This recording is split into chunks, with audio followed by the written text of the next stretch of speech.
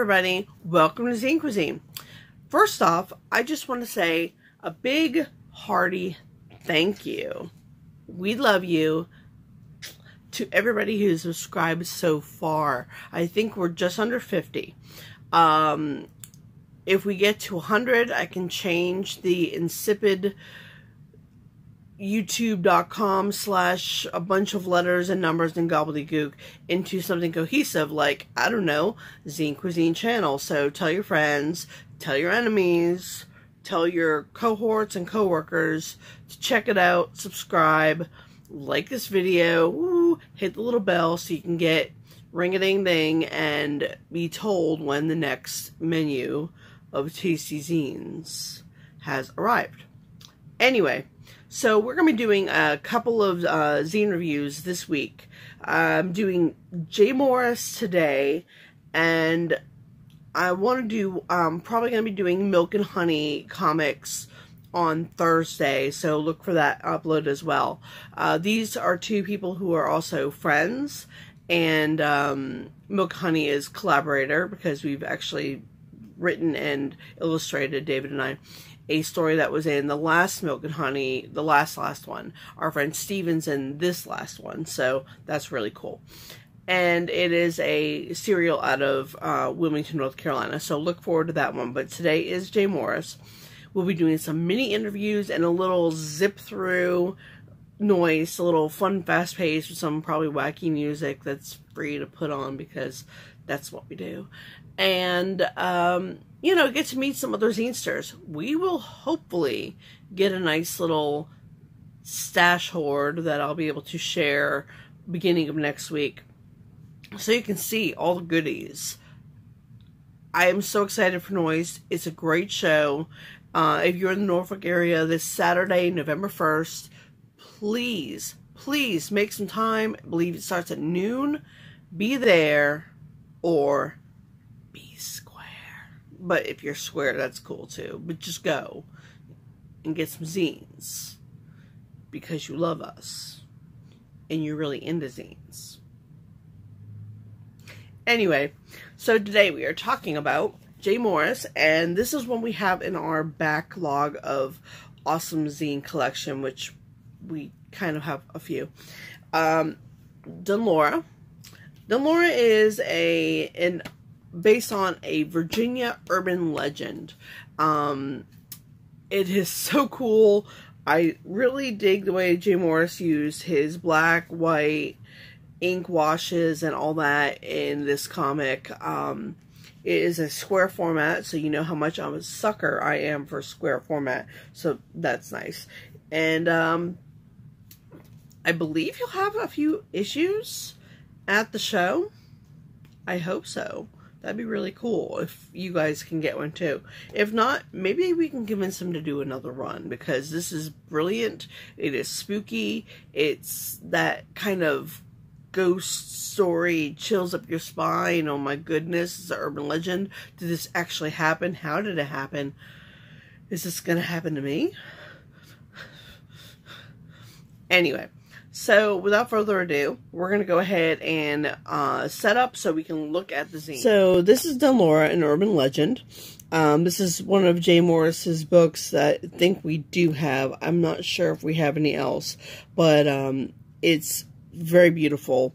His use of ink wash, the whole black and white, really lends to the overall spookiness of the story. It's based in what looks like the 20s, that whole era, in Virginia, because Dunlora Mansion was in, I don't think the mansion's around anymore, but Dunlora Mansion grounds are in Charlottesville, Virginia area. So, something you should totally look up the history of. The whole story might actually kind of pop up there.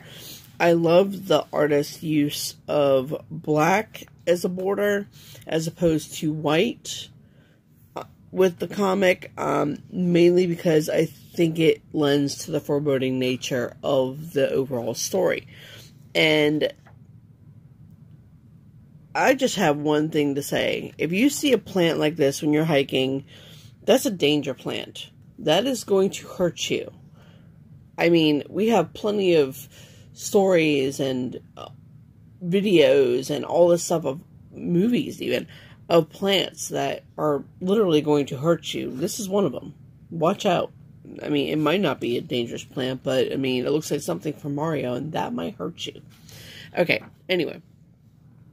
So, going on, you know, it's a good scout story. If you're a Boy Scout, this would be a really good cross-collectible of what not to do when you go camping and hiking. Because if you hear some scratching on your tent, be quiet and don't leave your tent. Keep that little sucker zipped up and tied up. Do not leave, because you know what's going to happen. We already know where this is going. If anybody's seen Blair Witch Project, we know that camping and tents and strange noises with sticks outside of tents means imminent death. So I'm just going to say that right now without ruining the story, because we're going to skip. I don't want to give away the last few pages. They're just the same thing that got me like, oh my goodness. So I'm going to skip these next few pages, and I'm going to pick one little thing for you to kind of see as like a spoiler. That's all. That's all I'm going to show you. Because if I show you more than that, you're going to miss the whole feel of it, and it's really good. Gives a nice little epilogue at the end with the whole story. So I'm going to go ahead and just read this to you, because it's so great. I mean, I just love it. Epilogue. Legend has it, concerned parents contacted authorities when the boys didn't return home on Sunday. The scout leader was found in a state of delirium. He was rambling about a house and a witch. Confused, the officers quickly began searching for the campsite. There they found each of the boys' mutilated bodies lying atop their sleeping bags. The troop leader would later be committed to asylum, living out his days babbling incoherently about the witch, the boys, and the house. 1 month after the tragedy, 7 twisted and gnarled trees appeared on the property, seemingly out of nowhere. They are believed to contain the souls of the 6 scouts and their leader. Did the group stumble upon a dark, vengeful force? Or is this legend the creation of a tormented, murderous mind? Be cautious when wandering on lands unfamiliar.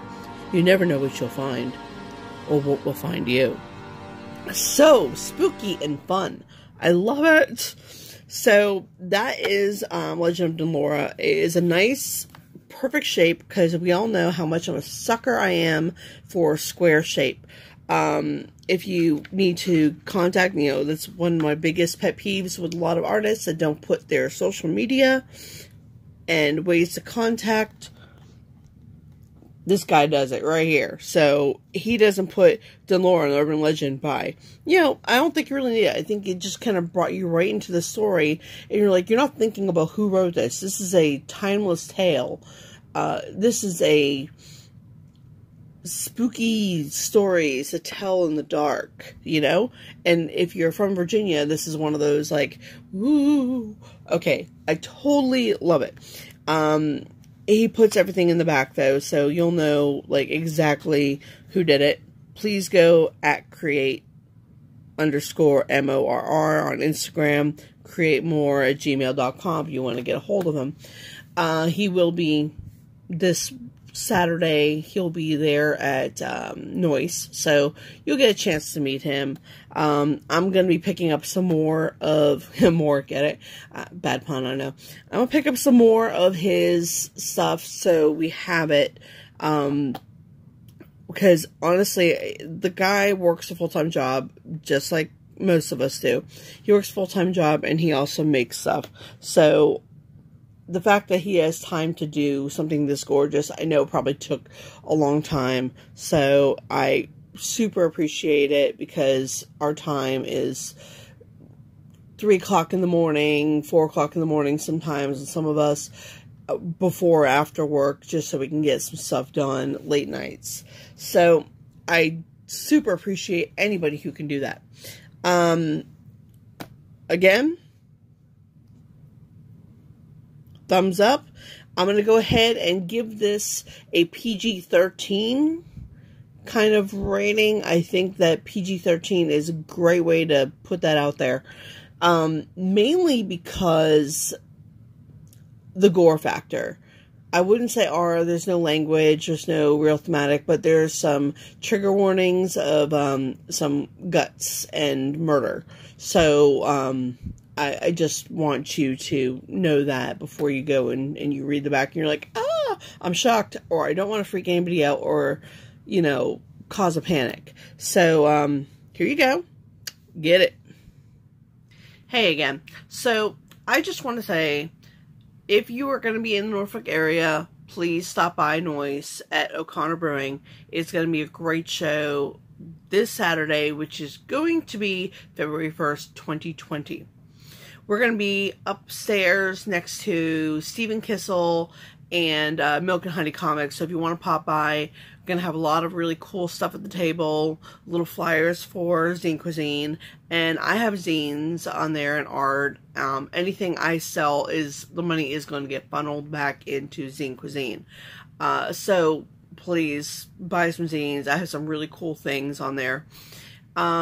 We haven't started a Patreon yet, but we're working on that so we can get support from viewers like you. I've always wanted to say that. I've never gotten to work for PBS, but I've always wanted to say that. It's like a dream come true. Anyway, if you really want to help us, go ahead, give us a thumbs up, subscribe, get little notifications. It really helps us out. Tell your friends, tell everybody. You can also hit us up on Instagram, Twitter, and Facebook. Look up Zine Cuisine, and it should generally pop up with the same logo that we have on the channel. So, double trouble, bonus, awesome. Thanks again for watching, and bon appetit. See you on Thursday with Milk and Honey review, and this Saturday with some fun feeds from NOICE.